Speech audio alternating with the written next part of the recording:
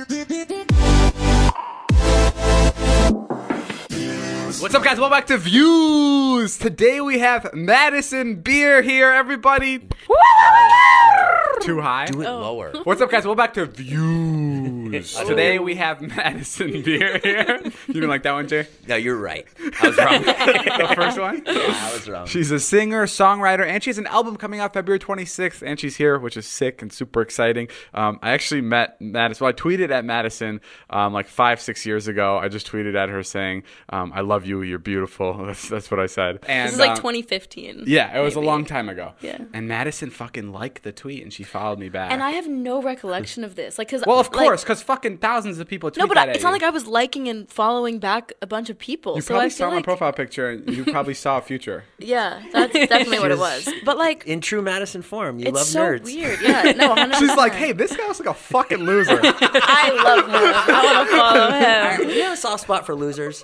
Of course I do. Yeah, that's well, nice. it's not losers. I just have, people always make fun of me because people are like, who are your celebrity crushes? And I'm like, They're nerdy. David Dobrik, Bo Burnham, and like Nathan Fielder. And Matthew people are Gray like, Gubler. Matthew Gray Gubler. Don't even talk about him Sorry. right now. It's super obvious that you're into personality, and that's important, but what's your favorite body part on a guy? And maybe hair. I'm like a big like. Fuck. I like. This playing is with the guys' thing I'm hair. losing. Off the table. What's your favorite body part in a girl? Boobs. Well, I don't have as much to work with. That's fair. There's girls have a lot more to work with. Okay, back to how we met. So she followed me, and then whatever, time went by like 3, 4, 5, probably 6 years. A long time went by. Yeah. And we were at the VMAs or something in New York. VMAs. Oh, I need wait. to contextualize this with the fact that I had never seen one of his videos. No offense. Maybe 3 days before the VMAs, my friend Sam was watching.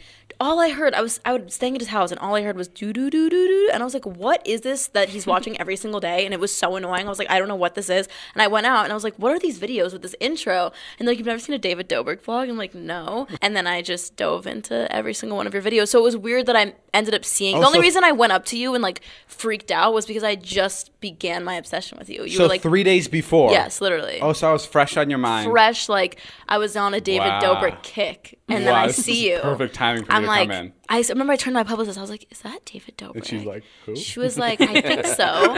And then I was like, "I have to say something. I must." So then we're at the carpet, and then Madison, like, I see her. I think we make eye contact, and then I turn to Jason, I'm like, Madison Beer. It's Madison Beer.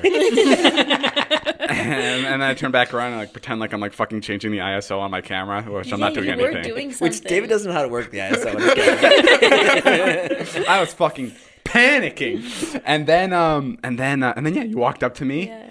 And she was a fan. I was like, "Are you fucking kidding me?" I was like, "What the fuck?" It was like it was like winning the lottery. I was like, "Can I have your number?" You were like, "Yeah, no, yes, sure." Do I have a number? I have a number. But then I was surprised because I don't know why. Like I thought you were not gonna hang out with me. I don't think I'm cool at all. So I was like, he's not gonna actually like hit me up. And then I remember after the event, I think I texted you something like where you at or something. Wait, who texted who first? I think I definitely texted you first. Maybe you did. I don't remember, but I just remember we ended up having like a really cute night. We just like hung out for like hours bro, in she New invited me York. over. I was at fucking dinner, like after the VMAs. It was just us two, and we literally bonded so hard. I feel like She texted me. She's like, "You want to come by? Like my apartment's like." It was fucking like 10:30 at night, Jay. I was like, "What the fuck's going on?" that definitely probably seemed really sus. It was very late, and I'm like playing it cool. I don't want to brag that Madison's texting me, and like I have my friends next to me. We're at dinner. I was like, "Fuck it, I gotta show at least one of them here." And I was like, "Look who's texting me."